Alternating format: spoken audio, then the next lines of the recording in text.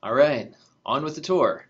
We started at the back of the brain. We did the occipital lobes at the very back, moved sort of towards the ears and did the temporal lobes. Now we're going to kind of go up, but still staying near the back of the head, an area that we're going to call the parietal lobes. And, well, I think this is true of all parts of the brain, a really fascinating and cool part of the brain that does some really neat stuff. On with the tour. All right, so week 2, Lecture-6, the parietal lobes. Actually, when you see this little colored thing here, the parietal lobes would be this green area. Just so we have our geography straight. You're going to see that, sometimes the way the size of these things is represented changes. And you'll actually see that going right from here, where I say the green is the parietal lobe. I think this is a pretty accurate representation. This would be what we're going to call the frontal lobes, and you see how much of it there is. And the parietal lobes just sort of along the back. Compared to this diagram, where the parietal lobe seems to be a lot more forward. But artistic license, I guess.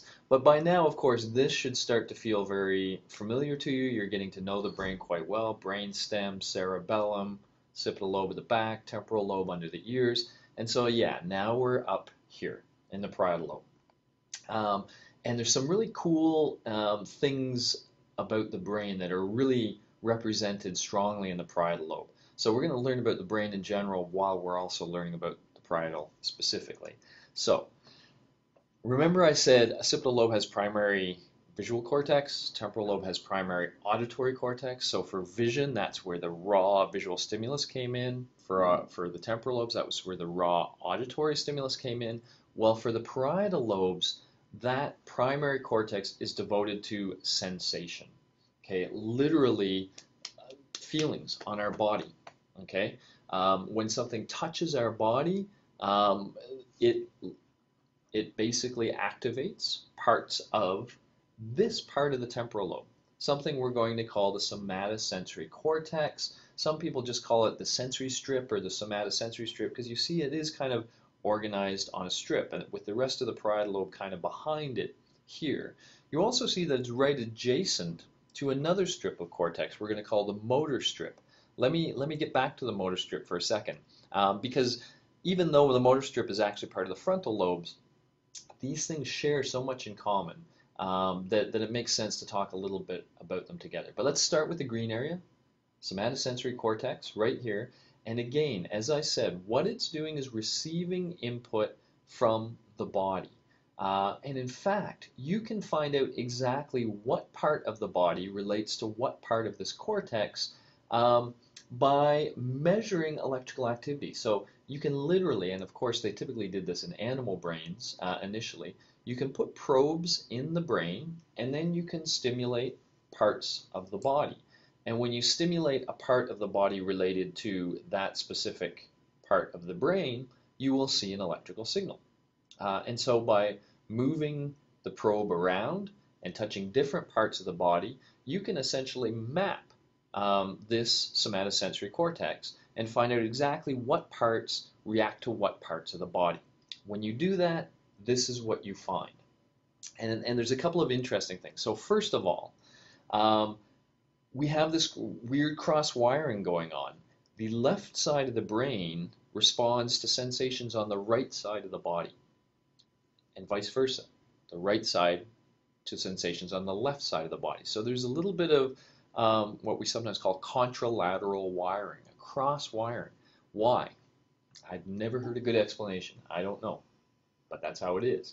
But what we also see is that the amount of brain tissue devoted to a given part of our body does not depend on the size of that part of the body, but rather on its importance in terms of sensory input.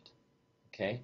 So you'll notice, for example, that our facial areas are very strongly represented, as are our hands. Our hands are what we use primarily to touch and feel things, right? There's a lot of sensory cortex, a lot of brain devoted to your hand, which gives you a very high detailed, if you want, high resolution sensory experience with things you touch with your hand. If you want to really get a sense of the opposite of this, well, do the following things. First of all, let's do it with your lip, because notice there's a lot of lips here. pinch your lip really hard. Most of us won't even pinch our lips really hard because if you pinch it too hard, it starts to hurt, right? And you don't want to pinch it too hard so that it starts to hurt. Now do the same thing with your elbow. Pinch your elbow. You can pinch your elbow as hard as you want. You don't feel a thing when you pinch your elbow. It turns out there's really no sensory cortex devoted to your elbow. And that makes sense when you think of it, because what do we do with our elbows? We sit on them. We put a lot of weight on them. And so we don't really want pain. We don't really want sensitivity in the elbows, but we want sensitivity in the lips. We want it in the hands, etc. And so you see that the amount of cortical tissue reflects that, how important that body part is for sensory input. And even things like the tongue and the mouth get a lot of tissue because we're using that to produce words. And yes, that's motor, it's output, but we also need to feel what's going on in there in order to shape our mouths appropriately. And so there's a lot of tissue devoted to that too. So kind of cool. And yeah, there's some tissue devoted to your genitals as well. Turns out we like sensory input from those regions. In fact, sometimes, by the way, this is represented in this kind of form by something called the sensory homunculus. So this is just basically an artist's rendition of what we would look like if our outer bodies were proportioned according to how much brain tissue is devoted to them. And so you see the big lips and mouth and the big hands. In some depictions you see much bigger genitals as well, by the way. And this is just another example of that motor strip. Now, we're going to come back to it, but I'm very quickly just going to highlight that this strip actually belongs to the frontal lobes. So we'll talk about it in detail next lecture, but it's really going to tell the same kind of story. Again, the left side corresponds to the right side of the body, but in this case, it's not about sensory input, but about motor output. So this strip, when I move my hand, that signal originates somewhere. So it's literally a part of this cortex gets active, and that makes my hand move. So this is what outputs behavior. This is what inputs sensory input. But otherwise, again, you see the motor strip also has that representational thing. It does have an elbow. It's good to move your elbow a little bit. But really the same kind of story, input versus output. So I'll just mention that quick. All right. Now there's also another interesting aspect of the parietal lobe that's related to laterality. Remember the temporal lobe, language versus other sounds. In the parietal lobe, it seems as though the left and the right are focused on body and world, respectively. So literally, if you think for a while, in order to move around the world effectively, you really have to know two things. You have to know where is my body, and you have to know where are things in the world. Because in a sense, you can think of your body as the vehicle. You have to move this vehicle through the world. You have to negotiate it. And in order to do that effectively, you need to know where the vehicle is. You need to know where things are in the world. And it kind of seems as though the brain is lateralized in accord with that. Let me give you a couple of examples. This, once again, is Oliver Sacks, the neuropsychologist. And once again, in his book, The Man Who Mistook His Wife for a Hat, he's got a different story about a woman who's lost her ability to sense something we call proprioception. What's proprioception? It's this weird sixth sense, as it were, that we have about where parts of our body are at any given moment. So, think for a second, just sit where you are, relax. And now let me ask you the following question.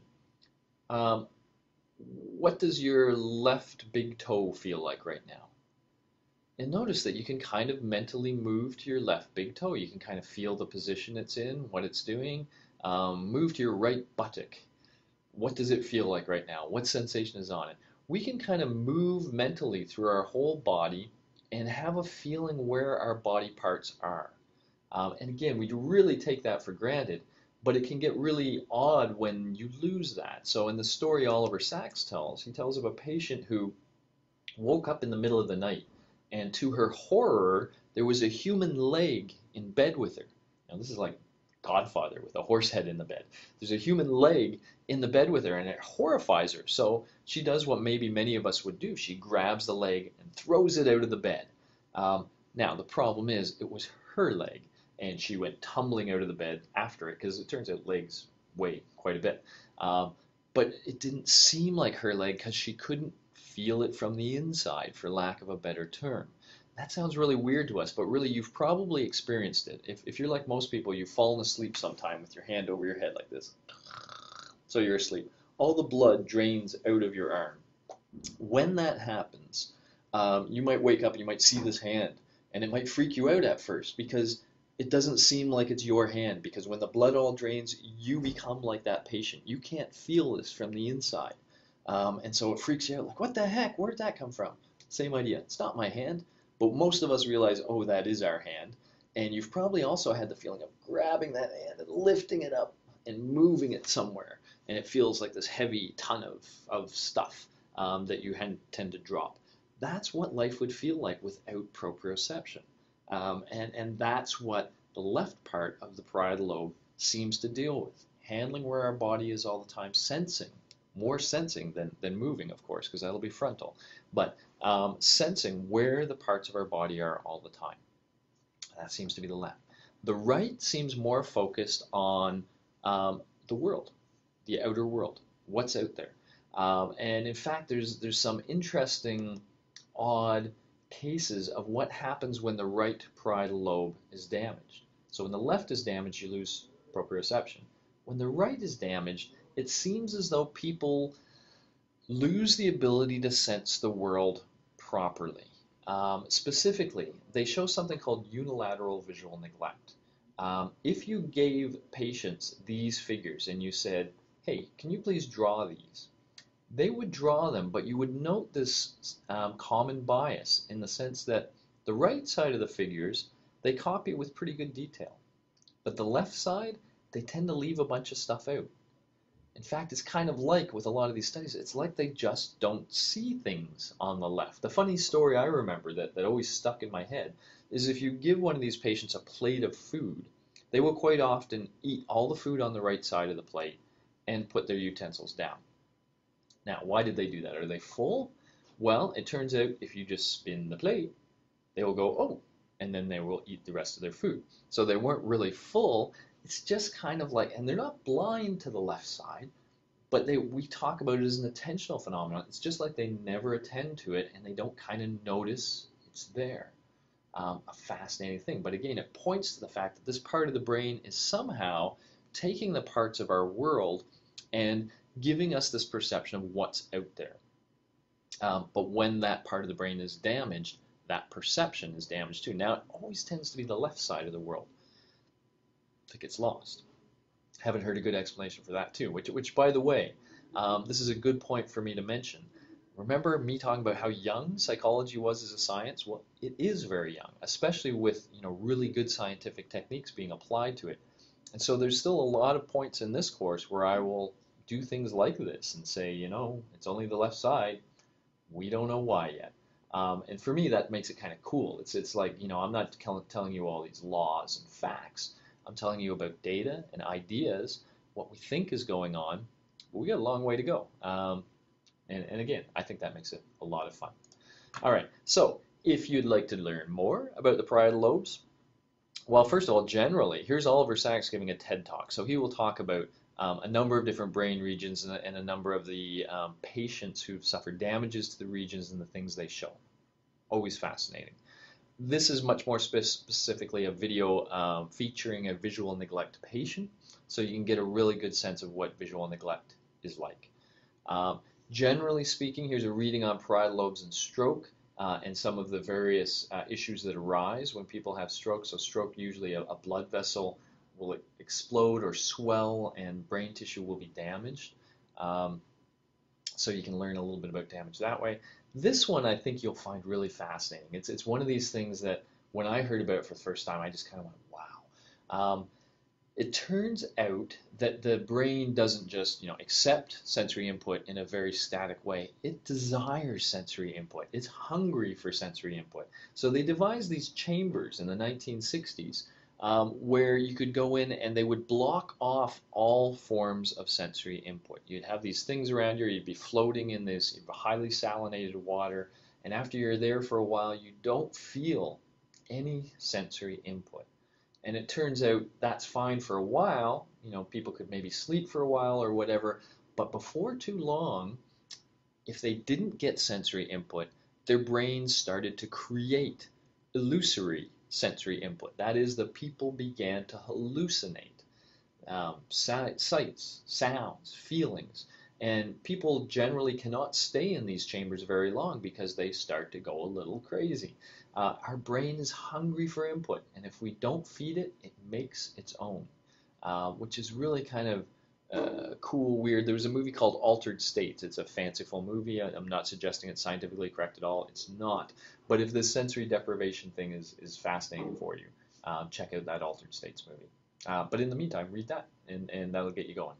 Okay, good. That's the parietal lobe. From here, we go to what's perhaps the most important lobe in the brain, at least the one that makes us most human, I would say, the frontal lobe. I will see you there. Follow me.